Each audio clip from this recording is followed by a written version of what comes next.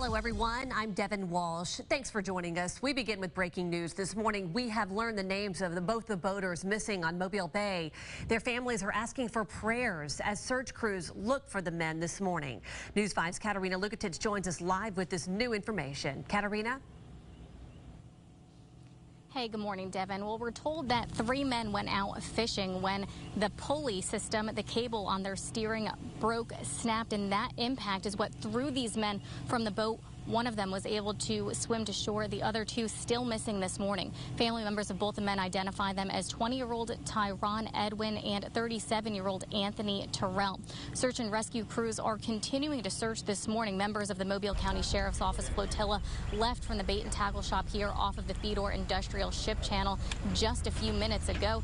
They are joining in the Alabama Law Enforcement Agency's Marine Patrol Division as well as the Coast Guard to search for these men.